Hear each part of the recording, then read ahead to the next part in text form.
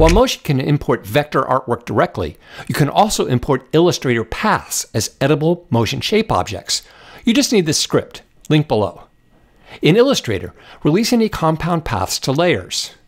Select the layers.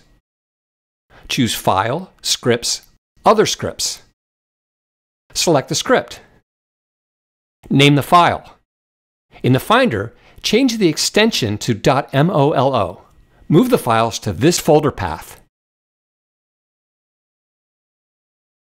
In Motion, in the library, in Favorites, locate and add the shapes.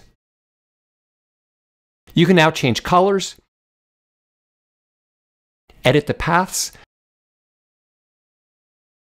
and even animate the control points.